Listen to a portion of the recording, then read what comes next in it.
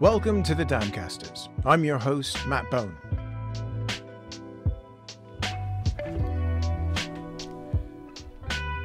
Welcome to part 2 of our conversation with aerospace engineer Joe Welding. And apologies for my voice in the intro. I'm not well, but we're going to get through this. Bear with me, please, people. So as this episode drops on the day after the final ever Boeing 747 rolled off the assembly lines at the Everett plant, the final leg of the operation of one of the most iconic aircraft in history has begun. The airliners of Boeing, McDonnell Douglas and Airbus have become so familiar to us they're almost mundane. But with those changes in power source that we discussed last week will come a change in shape. So what is the shape of the future? So Joe and I get into that this week. But first, there is one important power source we didn't cover last week that we get into first. And that is the dream of the arch-hawk Curtis LeMay, the nuclear option, the aircraft that never has to land. I like that you threw nuclear into this list, because we all have those memories of those nuclear-powered bombers from the 50s that Curtis LeMay's dream of having a bomber that never had to land. I also like, ladies and gentlemen, the first bullet point on this says, don't really want to waste time on this. I really do, because I think we could have a lot of fun here. Let's do it. Yeah. Okay. So nuclear powered aircraft, Joe, go. What would be amazing about that?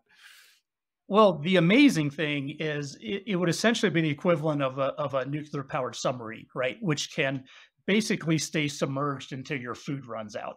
That's the real limiting factor on a nuclear powered submarine. So theoretically, the same thing could be built in an airplane, where you could literally built an airplane that could orbit the Earth, not orbit from a space standpoint, but at whatever altitude, for months. And essentially how much food you could bring along, or how long before the pilot's legs give out and he's feeling cramped in his seat. So that's the plus. And obviously you wouldn't have to be up for months at a time, but you could build an airliner that you refuel once a year, or once every couple of years, where you're just flying airport to airport and you just keep going because all your fuel's on board. So that's the upside.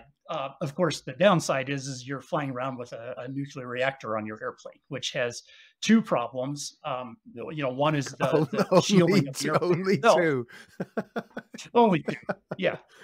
You have the shielding on the airplane itself. So, you got passengers and pilots in close proximity to a nuclear reactor. And on a submarine, this is solved by massive shielding of lead and probably other materials that you can afford the weight of on an airplane or a submarine, but harder to do on an airplane. And then the second one is the crash worthiness, right? Like, we've all heard the horror stories and witnessed the horror stories of nuclear power plants that have a meltdown or an accident with a earthquake or whatever. And you just start putting that on airplanes, and that's going to be a regular event, and you can't control where an airplane crashes, right? So at least a power plant, you can put in an area that doesn't have a lot of population right next door and so forth. But an airplane, you don't get that luxury. So yeah, man, I'm a huge fan of nuclear power in general. I always have been, and I would as an airplane purist and airplane designer, I would so love to go explore this, because it would just open up so much possibility on what could be done. But I also am a realist, and I understand the limitations. The one thing I will say about nuclear is, and this is a personal opinion, not everybody's going to agree with me on this, I think it is the best answer for solving the secondary problem of any alternate energy source in airplanes is, where does that energy ultimately come from? So whether it's charging batteries or generating hydrogen or generating sustainable aviation fuels, all three of those are energy intensive sources of a problem to be solved. And that base energy has to come from somewhere. And it's very convenient to say, oh, let's use renewables. Well, again, renewables right now on the planet are, I don't remember, something 10 or 15% of all of our power. Not everybody can use that answer, right? Somewhere this energy has to come from. And I'm a big proponent of nuclear. So secondarily, I think we should have nuclear powered airplanes, but maybe just not on board. And if we could get cold fusion, that's a whole different thing to talk about. There's the future. And I think that's a huge point that I've just come back business trip in Australia. We've had a huge energy show where the majority of it was solar, renewables and things like that. There's an exciting shift and a lot of time, effort, money being put into making that sort of transition of using renewable fuels for things like this, cars, transportation, and a lot, but minimizing that generation factor, which, you know, you're sort of robbing Peter to pay Paul at the moment, but it's minimizing that initial cost to the matter. And yeah, Hmm. and I kind of agree with you, really. I think nuclear done properly is the best option we have at the moment. Right. It's again just expensive to get going, and today, who wants to spend money? But what about a combination of these things? What if, you know, we start saying, all right, Mhm. well, we may not be able to go whole hog in one direction, but what about, say, good old jet fuel and a jet engine to get us up, something else to keep us there, Yep. because that's, you know, you don't need as much power once you're at altitude, all of that sort of thing. So how would a hybrid of various versions of these technologies play into it, or is that not viable in itself? No, it's absolutely viable, and in all likelihood, whatever you first see start to become mainstream on any of these topics probably will be some version of a hybrid. So it's taking some pros and some cons, unfortunately, but from all of these and kind of mixing them together. So I guess we haven't really talked about this, but the first thing to talk about is okay. All this sounds plausible. You know, why hasn't any of these ideas really taken off yet? And it really comes down to range, and it's all a function of this weight problem, and somewhat volume as well if you're on hydrogen, but it's mostly a weight problem. Um, so any airplane, like you can make a electric airplane or a hydrogen powered airplane. They have been, like, there's been a lot of demonstrators over the last couple of years. There's even at least one I know of. I think there's just one, but the Pipistrel is a little 2C trainer, all electric, battery powered, that actually is certified. You can go buy it today, and you can go buy it, you can go fly it. Like, this is a thing. This does exist today in small numbers. But that airplane, as much as I love it, it has a flight time of like 50 minutes, and you can fly like, I don't know, 150 kilometers in it or something like that. And that's it. And so that's the real problem with any of these technologies. If you try to build them purely as that mode of energy right now, if the airplane looks something like a conventional airplane, it looks like a modern airliner or whatever, you're probably going to be limited to something like 300 or 400 kilometers range, which is not much. That said, there is a market for those type airplanes, especially training aircraft and even regional, small transport, hub and spoke kind of type airplanes. There's a lot of airline flights you can go get on today that are less than 300 or 400 kilometers. So that's doable. If you change the airplane a little, make the airplane a little more efficient, you can get more, like probably 500, 700, maybe 1,000 kilometers is probably doable with everything we just talked about in today's technology, or maybe call it within a year or two as a few things resolve, but with a different looking airplane. So you're talking about a higher wingspan, higher efficiency, probably a lower base weight that you're going to trade off some durability for, maybe maintainability, something like that. But that's probably doable. Still a far cry from a modern airliner that'll fly, 10,000 kilometers or something like that. But still a product that fits a niche. And I think that's what a lot of companies are going for right now is, how do we start this on a path that's more sustainable? Well, let's get a foothold somewhere, and then let's expand from there. And so that brings us back to hybrids. So hybrids can basically start with that starting point of something, low hundreds of kilometers of range to maybe mid, 500, mid, sub 1,000. And let's make it even a little bit better. And so with hybrid, there's a couple ways of doing it. So one of the problems with all airplanes, but this is very much true of these new energy airplanes, is you have to have reserves on an airplane. So it's not just I get to be able to fly across the Atlantic. I get to be able to fly across the Atlantic, and then if I had higher headwinds, I need to make sure I have extra fuel on board to make sure that I make it across the Atlantic. And then there's also, what if I make it across the Atlantic and all of a sudden there's a thunderstorm over Heathrow and I need to divert to somewhere else, right? Like 100 miles away or 100 kilometers away. So you also have that extra fuel for that as well. And the way those are written, the alternate is usually written in a distance. The reserves is usually written in a time. And if you have an airplane that only flies for 45 minutes, the reserve might be 45 minutes. So the penalty you have to carry a reserve is massive. Whereas if you have an airplane that flies for 10 hours, 45 minutes is like, who cares, right? Like, yeah, we'll put that extra fuel on. But if you're flying for 45 minutes initially, that's like, okay, I got to carry double my fuel now.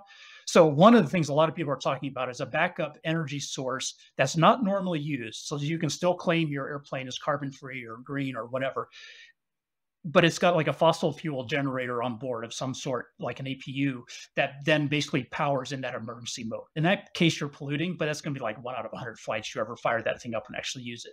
So that's a version of hybrid. That's kind of the best possible version if you're trying to go for real sustainability, because you virtually never use it. Another version is what you were just talking about. There's different energy needs to different phases of flight. Takeoff and climb for most airplanes is the critical one. And then once you get up to cruising, you throttle back and you're burning a lot less fuel. So maybe you have a hybrid system that is using fossil fuels potentially to create that energy for that very short phase of flight, takeoff and climb. And then you shut that source down and then sustain the rest of the flight on your battery power, your fuel cell or hydrogen or whatever. Another version is you have an airplane that maybe has 1,000, 2,000 kilometers of range.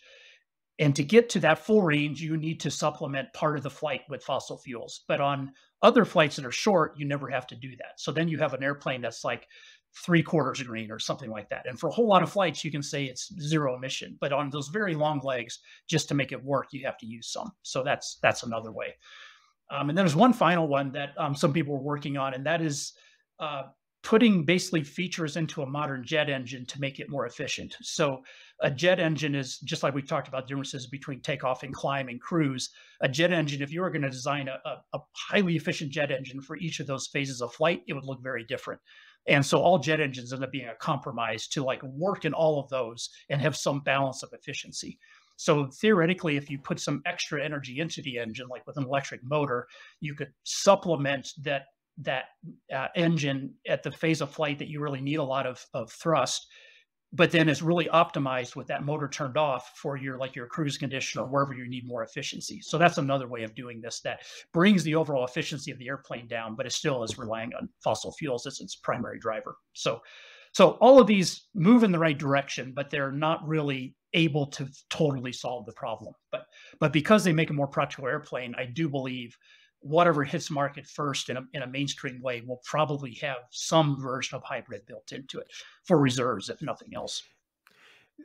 So it's that incremental journey while, the harder problems are figured out, we can use what we know and what we can get our hands on at the moment to start trying to keep that 5% at a reasonable level when it comes to emissions. I think that your idea there of having a backup, your diversion engine essentially being run on fossils is a really interesting idea, because from the good old days of flight planning, when the weather is bad, especially here in the south of England, as soon as you've got fog, your diversion goes from Heathrow to Gatwick to Heathrow to Manchester, and that can throw out lots of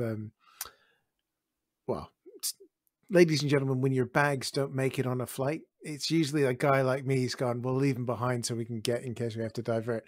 And I think that's really interesting, that if you do your flight planning on your, say, your electric engines, but then you can have the safety of being able to do that little bit of a longer divert on carbon. And of course, then that makes the trading aspect of that carbon credit a little bit more flexible. Right. Yeah. The other thing I really like about the hybrid idea is it has the best chance of actually just getting something into the market. So, a lot of people like to think about this in very kind of almost extreme terms of, if we're going to do this, let's go, fully carbon free, which is a great goal to have. However, if that limits what you can do and actually is the barrier to entry, then why not go for half of that and just get something moving, right? And because the other part of all of this, everything we talked about, whether it's batteries or hydrogen tanks or fuel cells, none of that's been, I shouldn't say none, but in the way it's being proposed, hasn't really been certified before, by the regulators. So what are the safety implications? What are the maintenance requirements? What are the crashworthiness requirements? All of that kind of stuff. And all of this needs to be figured out. And it will be. None of that's going to prevent this from happening. But the sooner we can start as an industry moving in that direction and getting those answers solved, the better. That way, as all of this evolves, as batteries get better or whatever technology it is, fuel cells, hydrogen tanks, whatever, all of that stuff is already in work. And so all this, better technology can just kind of dovetail in, and just all of these airplanes just keep getting better with time. And if hybrid is the way that that door first gets cracked open, in my opinion, that's like, so be it. Let's go down that path and start making this happen. So we spent most of this conversation talking about something that nobody really ever sees, which is the fuel source. But the other big change of this is aircraft that we know now are based around the aerodynamics, the way they look, the shapes that we're used to is basically because of the way they're powered. When we start moving into these alternate, I don't want to say alternate power sources, but for argument's sake, let's call it that. What effect is that going to have on the airframe itself? Because just from my watching of the world, there's some funky looking designs coming out with these sorts of things. So what's that noticeable thing? Everybody can draw an airplane now, but can they draw what an airplane potentially is going to be with a different power source and a different fuel source? Yeah, and I don't think there's a standard answer on this. And obviously, if you look at, I think there's something like 20 or more companies right now working on some sort of alternately powered airplane, kind of in the bigger space, personal aircraft or bigger commuter or whatever. And they all look different, right? Some of them are literally taking an existing airplane and retrofitting a fuel cell and some electric motors into it, but they're literally just taking an airplane that's already built and certified and adapting it. And some people are doing it from a demonstrator standpoint. Some companies are actually proposing to do that as a certifiable product you could go buy a ticket on. And in some ways, I'm like, man, more power to them. If they can do that quickly and cut the whole airplane development cycle and get something moving here, I'd love it. Harbor Air's eBeaver out in Vancouver. Perfect example. Yep. And then another one is Wright, I forget, Wright Electric Airplane Company, I think what they call themselves, is taking BAE 146s, which is an older 4-engine jet from the, I don't know, 80s, I guess. The old Whisper jet. Yeah, exactly. And retrofitting that, or proposing to retrofit that with an electric power system. Great idea. The problem is that airplane obviously was designed as a jet, right, with fossil fuels. So just putting, and I think if I remember right, they're going the hydrogen fuel cell route, I think. So just retrofitting that, it's going to work, but it's not going to be the ultimate design, right? It's going to have very short range, which is fine. Like, I think they've got a business model that works for. But if you want to get to an airplane like we were talking about that gets up above like 500 kilometers, pushing 1,000 kilometers, the airplane has to be more efficient than what a current airliner is. And there's a couple ways to do that. The two big drivers on a not supersonic airplane are induced drag and parasite drag. And so the parasite drag is a function of surface area and kind of shape. If you have a nice streamlined shape with not a lot of antennas and crap hanging out, you'll have low parasite drag. And induced drag is a function of wingspan and weight. But as you scale, you need more wingspan. So most of the higher efficiency, higher range airplanes you're going to see are going to have very long wingspans, look more like a sailplane wing than a traditional airplane. Probably we're going to have a strut braced wing. So think like a Cessna, that has a structural member underneath the wing, and probably a high wing in that case. And what that does is that makes a much more weight efficient, very high wingspan or high aspect ratio wing. You don't have to do that, but I think in general, what you'll find is that ends up being a pretty good trade if you're trying to do a long wingspan airplane that is relatively heavily loaded, like one of these. And I guess that plays back into our infrastructure conversation from earlier, which is yes, airports are designed to take at their outside the largest aircraft that we have now. But if you're having something that's shorter but a lot wider, that again changes quite significantly the way an airport is laid out, just for getting people onto an aircraft, for example. Yeah, that's exactly right. And near term, you're obviously not going to go redesign all your airports, right? It's not going to happen. Over time, it could, but no time soon. Given how long I know it takes some major airports to make any decisions, that's probably it. That's probably a good thing. Or an airport, even just to add like 2 gates, sometimes feels like it takes a decade. And yeah, anyway. So if you're talking about a small airplane, something, 10, 15, 20 seats or whatever, you want a higher wingspan than what a traditional 10 or 15 seat airplane would have. However, it probably not that much longer. Probably if you increase the wingspan 20 or 30%, that would be enough to make a good efficient airplane of that size. And then you're kind of creeping into the next class of airplane. So think like a 20 or 30 seat commuter turboprop, which doesn't really exist anymore from an operational standpoint. But then creeping into the footprint of like a 50 or 60 seat turboprop, right? So that might be okay at an airport, because obviously they can deal with those bigger airport or airplanes. Whether they have enough gates and enough, parking ramp space or whatever is questionable, but it could happen. So we're getting into What's probably not dash possible. 8 sort of size. Yeah. What's probably not possible is if you want to build like a 50 or 100 seat airplane that now has the same wingspan as like a 777. Yes, that space does exist on an airport, but most airports have enough gates for like a few of those airplanes, not dozens or hundreds. And so, and your little 50 seat commuter jet is not going to get a wide body gate. I'm sorry, it's just not. No. So that's probably a non-starter, which means either that bigger airplane you need to limit the wingspan on, which is going to have an efficiency problem, or you need to get creative and think about folding wingtips or something like that, which is doable. The new version of the 777, the 777X, has folding wingtips. They're for the same reason. Like they're actually on this same route. They extended the wingspan to make that airplane more efficient, and they figure out, wait a second, we're already at our limit from a gates. Oh, we'll just fold the wingtip. So that's in the process of being certified. It's not certified yet, but it will be. But that's a very modest. I think their wingtip is, I don't know, 10 feet or something, and we're probably talking 2 or 3 times that of what I'm talking about, to make it practical or make it big enough to have an effect that you need. So anyway, there's some challenges there. That also adds weight. Weight's the other killer on this. It's not just drag. So I don't know where that's going to end up. I'm sure there's a bunch of companies working on that, but yeah, it's interesting how all of these things are always in conflict, right? You've got the things that you want to do as an airplane designer, as a purist, stuff like, oh my gosh, yeah, I want this amazing wing. And then you look at, yeah, but I can't service that at an airport. So realities creep in. All aircraft design is compromise, and I suppose at the moment we're looking at the ultimate compromise is to get the form factor and the weight factor into an area that is viable. You've got it there that passenger experience is going to come into this as well. I remember the conversations years ago, I think, when the 777 and 78 were being designed, that they were going to get rid of windows and just have video screens and things like that to ease of manufacture. But at the end of the day, you want to put passengers in it. They have certain expectations, he says, making air quotes, so that your limiting factors come down to human elements plus the aerodynamic ones as well.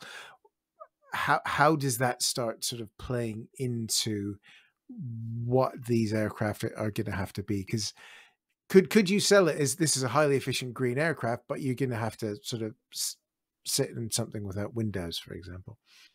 Yeah, it's a great question. And I certainly don't have an answer on this. I don't think anybody does. I think it's going to take a lot of market research and probably some companies trying some little things and seeing how the market responds, right?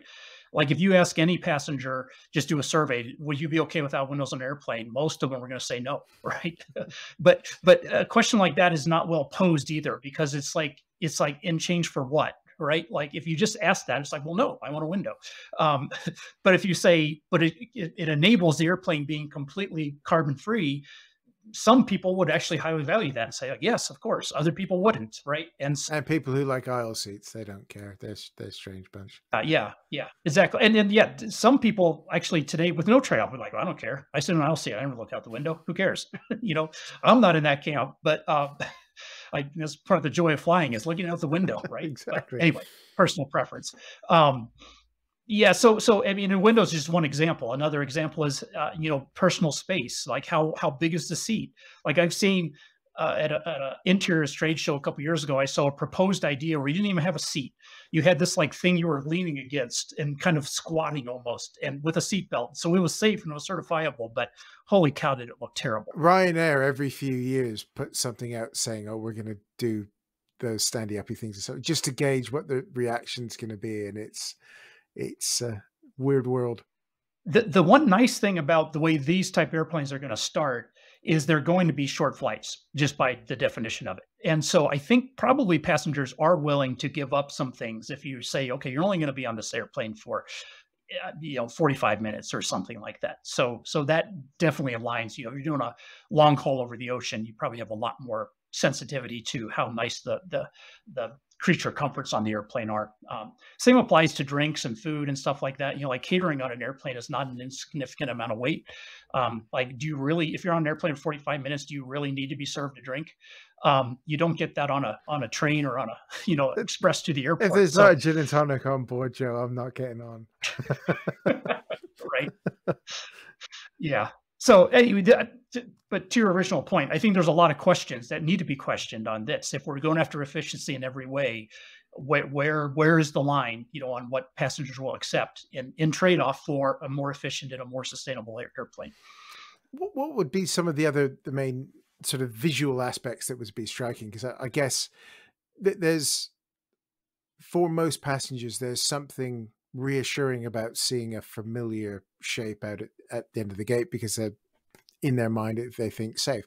But you in the notes you've sent over, you've got the aspect of tailless aircraft, things like that. What are we really thinking of major changes to just the aesthetic shape of an aircraft to go forward?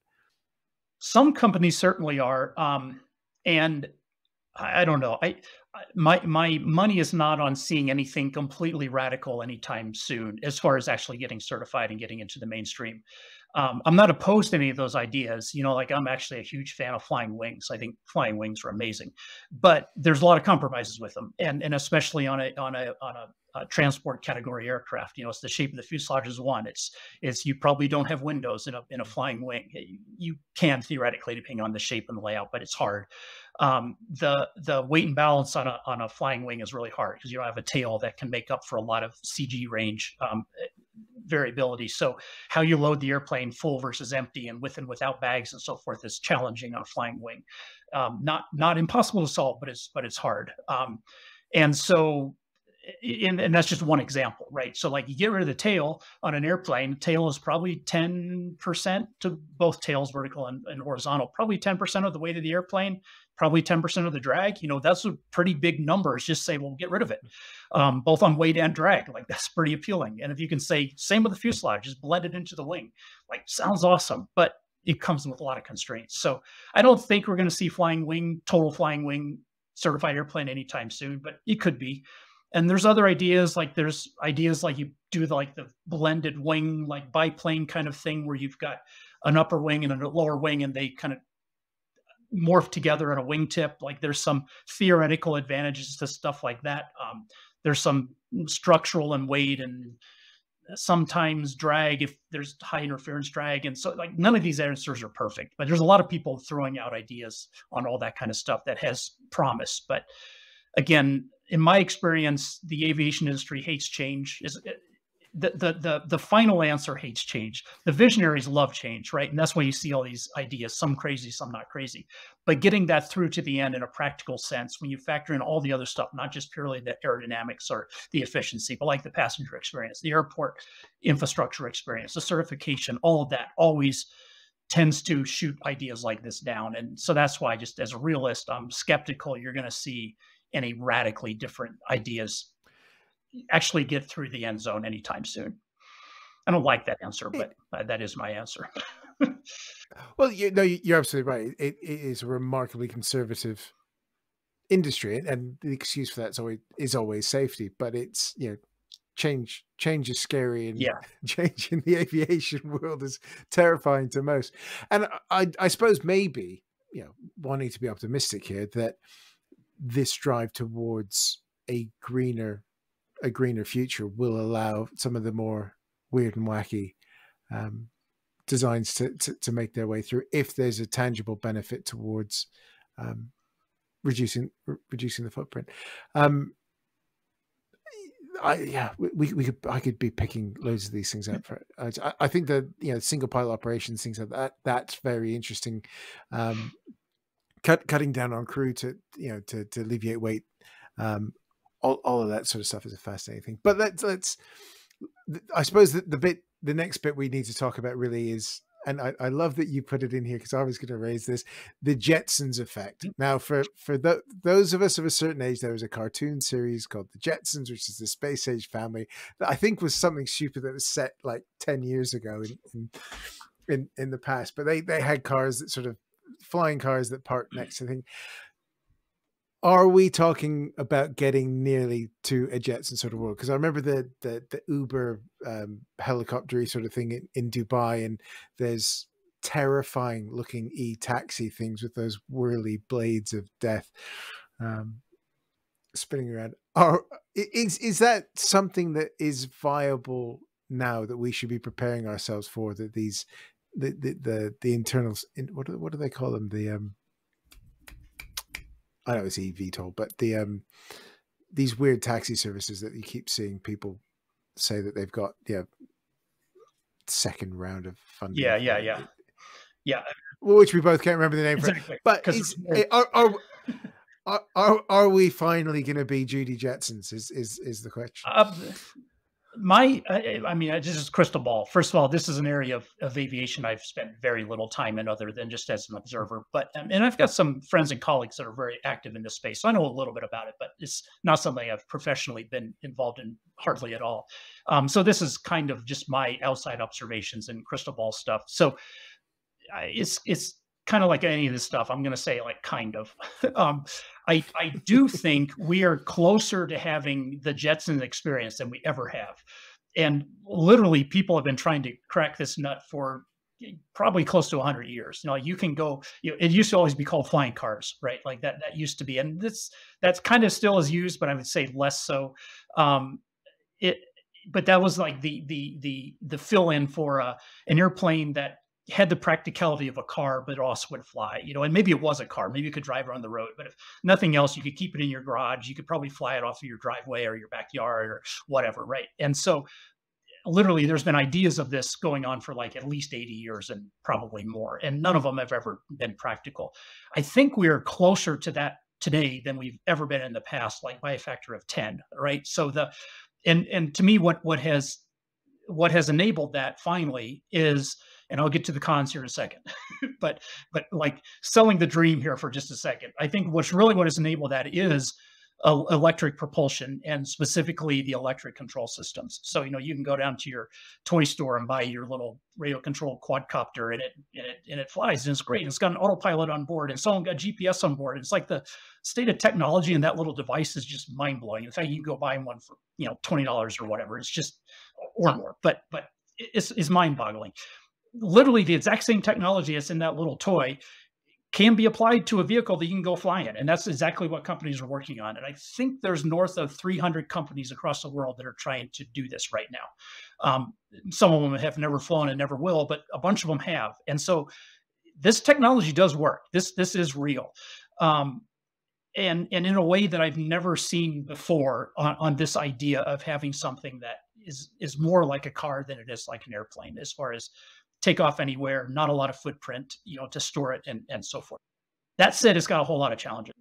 The biggest one, I guess, is it all really comes down to safety, safety and practicality a little bit. So all the things we talked about on an electric airplane, a conventional airplane, also apply. So batteries are heavy, batteries take up space, they don't have a lot of power. So like the electric multicopters, I'll call them for lack of a better term, and there's a lot of ways to describe this space.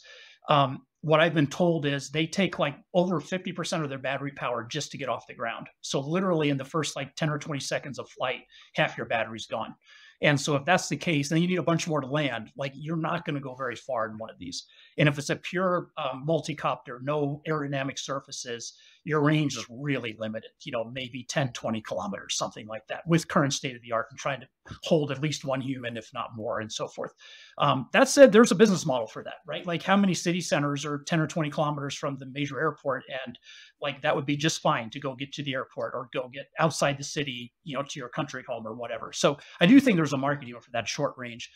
I would say all of the companies that are working on one with even a little bit more range, call it 50 to 100 kilometers, have some sort of aerodynamic surfaces. So once they take off vertically, they're now in airplane mode. So they've got a wing that's producing lift, which is a way more efficient way to fly than with rotors.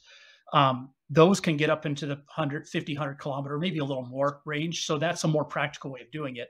Problem with those is now they're harder to build. There's structure there. There's aerodynamic control surfaces. It weighs more. Like it just becomes more expensive. It takes up more space. You have wings. It's not this tiny little package. So with everything, like you said earlier, it's compromise. There's trade offs. So, and then yeah, so that's kind of the practical building and kind of size problems with these. They're not going to be cheap. The batteries, the motors, the control systems, whatever. Like going and thinking you can buy one of these for $10,000 or $20,000 or pounds or whatever, euros, whatever, is probably never going to happen, right? These are always going to be, at least in the near term, expensive vehicles. That's going to be more like a luxury sports car than it is something that an everyday person's ever going to be able to afford. Maybe we'll get there in time. I'm skeptical, but anyway. So I think it's always going to be a little bit like a helicopter is today. Yes, they exist. Yes, they're certified. Yes, you can go take a flight on one, but you probably can't afford to do that regularly unless you're high net worth or whatever. I think that's the near term. Maybe that'll change in time, and then so these are built. They do work. The one thing I don't know if this stat is correct or not, but there have been some accidents with these. I don't know how many have flown to date, but dozens at least, if not more. I don't think there's been a serious accident that certainly that's caused the fatality of any of these. And somebody could correct me if I'm wrong on that, but I've not been able to find evidence of that, which to me is pretty remarkable. And it's a sign that this industry is taking this product and this problem seriously. You look at any other development of anything in the history of aviation or automotive or space or anything, and people are always dying in the early stages of it. Anything that's high performance and pushing the boundaries. So the fact that this industry has a good safety record on this, if not perfect at this point, is remarkable. And I think that is actually a good testament to this technology is real and this actually does work. That said, flying some demo flights and some test flights in a very controlled environment, probably with a test pilot, is very different than a certified product that is out in the mainstream and has everyday pilots or even no pilots, perhaps, flying them. So there's a big gap there that still exists. I think that gap is solvable, but it's going to take a lot more effort. So, the regulatory bodies don't really know how to certify this. There's a lot of them and the companies working on that. They'll get through it, but that's a slow process. I think it's years away before this gets certified in the same way that airplanes do, where it's a very simple and a straightforward way to get through it in a known amount of time. And there's problems with the operational aspects and the physics of it as well. So like transitioning between hover and forward flight seems easy, and your little quadcopter you can buy at the toy store makes it look easy. The reality is at full scale, it's not easy.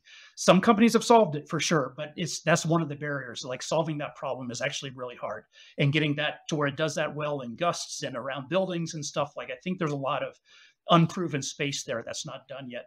And then the other big one is airspace, right? Like if you have one or two of these occasionally, like, who cares? Treat it like a helicopter and it's all fine. But if you actually get to where this is pretty mainstream, kind of like an Uber or a Lyft, where you're actually taking one to the airport and a city has a couple hundred of these, we don't have the air control infrastructure anywhere in the world to handle that right now. Totally solvable, but it's kind of like back to airport infrastructure. How do you piece those things together, and how does that work? And who pays for it, and all of that. So yeah, I'm pretty excited about it myself. I think it is coming, but I don't think it's going to be here tomorrow. And I think it's going to come in very slowly for all the reasons I just gave. Yeah, I think that environmental aspect is going to be fascinating, because just the environment of a built-up area has a very different nature about it. You walk down the street with a bunch of high rises in it, you're walking into wind almost in every direction you're going to do. So you're going to have an aircraft that can cope with quite sudden, very high gust environment that, you can be looking at it and not just a sort of a lateral thing when you're taking off, but also in a vertical space as well, which is right. Fascinating. And then of course noise as well, which you touched on as well. These noise things, is another big one. And you just think how much people hate helicopters taking off and landing in places. These things, much higher pitch, much more sustained. I think it's really cool. I think that, for someone who's been waiting for this their whole life, and we all want to be the Jetsons. I'm with you. I think it's exciting, but I think as well that safety aspect is as well, that it's a positive technological curve that they're on, that we're not seeing these things fall out of the sky every time they go on a test, and it's working towards something that could be, could be really exciting. I just keep thinking of London and the very strange nature of the way it's built up, and that very defined ceiling as well, because you've got, especially when you're coming in on that approach in through London when you're flying up the Thames, which is lovely to look at, but that's not very high. Then you've got London City down on the other end. There's not a lot of room there, because I know, especially the helicopter operators, they have to fly quite low up the river to get out of it. It'll be interesting. But before we think of New York with those airports, that's a whole other thing. I guess to start wrapping this one up, Joe, there is a lot to be optimistic about, isn't there? We spend a lot of time hearing about that flying is bad and it's a terrible thing, but really the space that you're working in at the moment, and so many others are as well, we do have a flying future, don't we? It's not something that we're going to see the end of anytime soon. No, absolutely, and I think the sustainability aspect makes that even more friendly, to humanity, to the world, to the earth, and so forth. But I don't think period aviation is going away ever. Like it's as a world, as a connected global economy and a collected culture that we just continually move closer and closer to. Connectedness and travel, business travel, personal travel, family travel, all of that, vacationing, like it's not going away, and we're not going back to boats. We're just not. Like, don't get me wrong, I love boats. Like, I would actually love to take a worldwide trip on a boat. I think it would be amazing to go shut off for 2 weeks. But that's the problem, is it would take 2 weeks. Yeah, right? exactly. Aviation is not going away. But the more we can do along everything we just talked about to make it more sustainable, to make it more green, is a step in the right direction. And none of this is going to have an overnight instant change on anything. It's going to be slow incremental approaches. And the more little changes can filter into the system and can be proven safe, and regulatory aspects can be worked out and so forth, like it just builds, right? Like every one of those you get in, then you have that as an industry, and you can build on that. And then over time, these power sources we talked about will slowly get better, and then new ones will emerge. 20 years from now, we'll be talking about something. I don't know if you want to call it a battery or what, that we do not have today, and it'll be better. I don't know how much better, maybe only, but maybe 100%, but who knows? But either way, you move in these directions, and all of this is just naturally going to evolve. So yeah, it's a fun place to be at the moment, fun industry to be in. There's a lot of change, a lot of ingenuity going on, and a lot of opportunity to do some really cool work. If you could flip a switch and get one thing that would move us forward a big chunk, what would it be? Would it be the newfangled fancy battery, or would it be hydrogen you can store on a metal plate, that sort of thing? Hydrogen. Well, I mean, if you're giving me a blank check, I'm going to go straight for a cold fusion.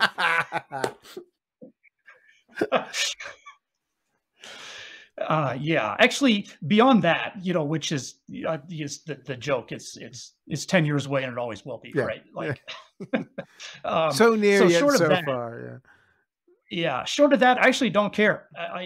It's anything that makes this better, right? It's a battery that's 10 times better than a battery today. It's a hydrogen fuel cell that is 10 times better, and some magical way to store hydrogen that's better. Or it's whether that's a tank or a chemical process that locks it up in something that's easy to get out and weighs nothing. And like say, as an airplane designer, I don't care, but give me something that is sustainable and it doesn't have weight problems or volume problems, and I'd be happy. But yeah. So there, ladies and gentlemen, you've just heard an airplane designer say exactly the same thing as every airplane designer that's gone before him.